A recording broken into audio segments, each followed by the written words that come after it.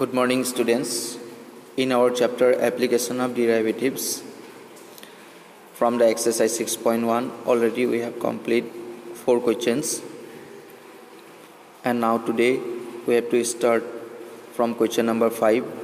And the question number 5 is given: a stone is dropped into a quiet lake and waves move in circles at a speed of 5 cm per second. At the instant when the radius of the circular wave is 8 cm, how fast is the enclosed area increasing? So now one thing we know, when we drop a stone in a quiet lake, so obviously it forms a circle, and now some waves are moved in a circle at a speed of, here speed is given 5 cm per second. And now here at the instant when the radius of the circular wave is 8 cm, that means the question is given when the radius is 8 cm, how fast is the enclosed area increasing? That means we have to find out the increasing rate of the area of circle. So for that reason, here first of all we need the formula of area of a circle, and if we represent area by A and radius by r, then obviously the formula is A equal to pi r square. And now here we need the rate, so that's why this area we have to differentiate with respect to t. So that's why when we have to differentiate this area with respect to t, dA by dt, then we have to write ddt of pi r square. So pi is the constant term and we have to differentiate this r square with respect to time t. When we have to differentiate, first of all we assume this r square as an t using the chain rule, all of you know, and if you differentiate this one, then we get the result is twice r, but it is not t, so that's why again we have to differentiate this r. So finally dA by dt equal to, we get twice pi r dr dt. And now here if you see, the speed is given 5 cm per second, the rate. So that's why here dr dt equal to 5 cm per second. This type of one question already we have done in example. So dr dt equal to 5 cm per second, the rate of the radius, and also given here the radius is 8 cm. So this radius value and this dr dt value if we put, then dr dt equal to, here we get twice pi into 8 into 5, ultimately 80 pi. So this 80 pi is our required answer. Hence when the radius of the circular wave is 8 cm, the enclosed area is increasing at the rate of 80 pi centimeter square per second. So this one is our required answer. Is it clear? Okay.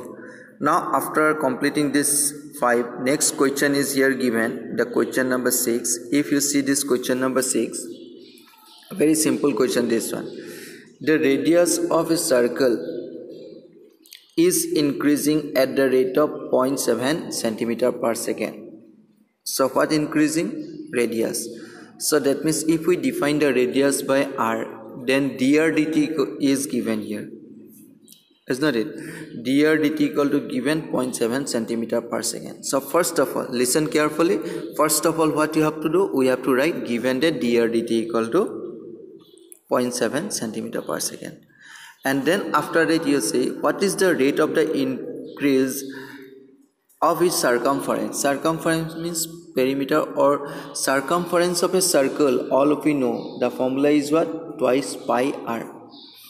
And if we denote the circumference by c and the radius r, then the formula we have to write c equal to twice pi r, and we have to find out the rate of increase of its circumference. That means this circumference we have to differentiate with respect to time.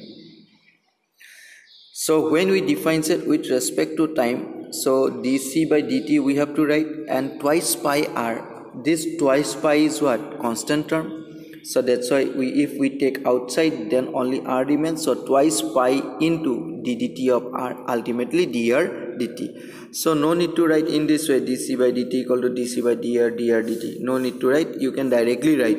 And how can we write? Dc dt equal to twice pi constant term come outside, and just we have to define set this r, that means radius dr by dt.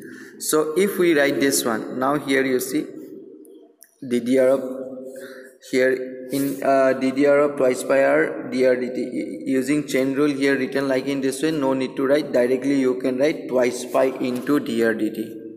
Is it clear? So already I told that dr dt value is given, and this one is 0.7 centimeter per second. So that's why if you put this value, then the rate of increase of the circumference is, we get here 1.4 pi centimeter per second. Is it clear? Okay, so next one is question number 7. If you see the question number 7 here, the question number 7 is given the length of x of a rectangle is decreasing. So this type of one example already you have done. So now here the decreasing increasing meaning is, if you see here, the length of x of a rectangle is decreasing at the rate. So that means here directly we know decreasing means negative, so that means here dx dt equals to given minus 5 centimeter per minute. As well as the y is increasing, so increasing means positive, so that's why dy dt equal to given here 4 centimeter per minute.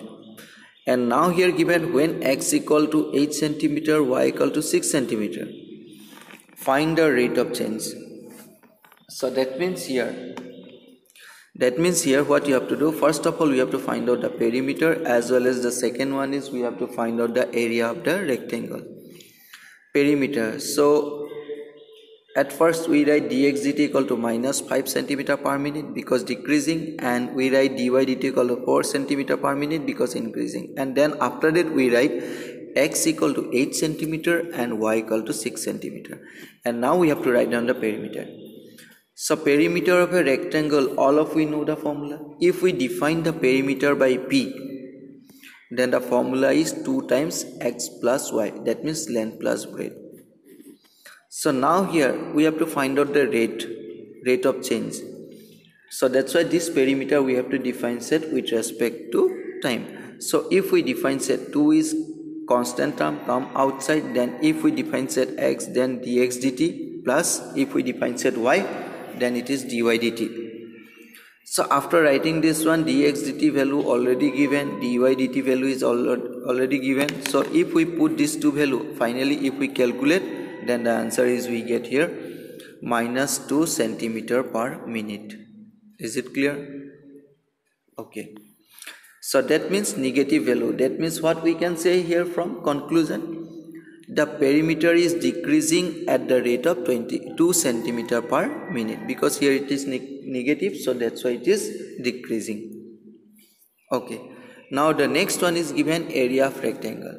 So area of rectangle formula all of you know, length into breadth. So that's why here we write x into y. Here it is not v, it is x into y. Area of a rectangle, if we denote by a, then we write x into y. So when we differentiate this one with respect to time, then the multiplication formula all of you know, dx dt into y plus x into dy dt. We write this, and finally we get here dx dt value we know minus 5, so that's why minus 5y plus 4x, because dy dt is 4x. After writing this one, dA dt value is this one, and since we know the value of x and y given, so that's why if we put as x and y here, so dA dt value is ultimately we get here 2 centimeter square per minute. So here this one is a positive value. Positive value means what we can say, it is increasing. Is it clear? So hence the area of the rectangle is increasing at the rate of 2 centimeter square per minute. Is it clear? Okay. Now after that, the next question is, if you see question number 8, The question is given here, a balloon which always remains spherical on inflation is being inflated by pumping in 900 cubic centimeter of gas per second. Find the rate at which the radius of the balloon increases when the radius is 5 centimeter. First of all, a balloon which always remains spherical. So that means here the volume increases at the rate of 900 cubic centimeter per second. So when a balloon of the shape sphere, so that means here volume mentioned, so that means here we need the volume of a sphere formula. And all of you know the volume of a sphere formula is, if we define volume V and the radius is r, then the volume of a sphere equal to 4 by 3 pi r cube. All of you know this one. And now here volume rate is given, that means dV dt is given here. dV dt is given 900 cubic centimeter per second. So that means here if we differentiate this one with respect to time, then dV dt equal to, you see here, directly we can write here 4 by 3 pi, constant term we can take outside, then just we have to differentiate r cube. And when we differentiate r cube, then we write 3r square. But it is not t, so that's why again we have to differentiate. And ultimately 3r square, 3 cancel, so ultimately here remain how much? 4 pi r square. Because when we differentiate r cube, then we get the answer is 3r square, and this 3 cancel it 4 by 3, this denominator 3, and ultimately here remain 4 pi r square, and with this dr dt. And now here already I told dV dt is given 900. So in place of dV dt we have to put 900, and then we write 900 equal to 4 pi r square into dr dt. And from here dr dt value easily we can find out. Dr dt equal to, we get here 225 by pi r square. And now at the same time, if you see the question here, the radius is given 15 centimeter. So in place of r, if we put 15, then here we get the finally the answer is what? Dr dt equal to 1 by pi after calculation. Hence here easily we can say here the rate at which the radius of the balloon increases when the radius is 15 centimeter is how much? The rate is here 1 by pi centimeter per second. Is it clear? The rate of the radius is here 1 by pi centimeter per second. So this one is our answer. So in this way, if you see the next question, question number 9. Question number 9 is again, if you see a balloon which always remains spherical has a variable radius. Find the rate at which its volume is increasing with the radius when the letter is 10 centimeter. So that means here in this case the volume the volume of a balloon, that means first of all the balloon shape is sphere. So that means we need here volume of a sphere, and the volume of a sphere formula all of you know. If the volume is V and the radius is r, then we can write V equal to 4 by 3 pi r cube. Is not it? And now here we have to find the rate at which its volume is increasing. Now one thing you see here, we have to find out the rate with respect to radius. In earlier cases, with respect to time we have to find out, but here the question strictly mentioned here, find the rate at which its volume is increased with the radius. That means with the radius means with respect to here radius, we have to define this one. So when we have to define this one, dV by dr equal to ddr of 4 pi r cube. So now 4 by 3 pi is constant term, come outside, then simply here remain r cube. And if we differentiate this r cube, then we have to write 4 by 3 pi r cube means 3r square. Is it clear? So 3 cancel, so here 4 pi r square remain.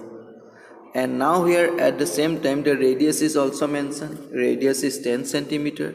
So if we put this radius, then dv by dr equal to ultimately we get here 400 pi. So hence our conclusion is what? The volume of the balloon is increasing at the rate is how much? 400 pi centimeter cube per second. Is it clear?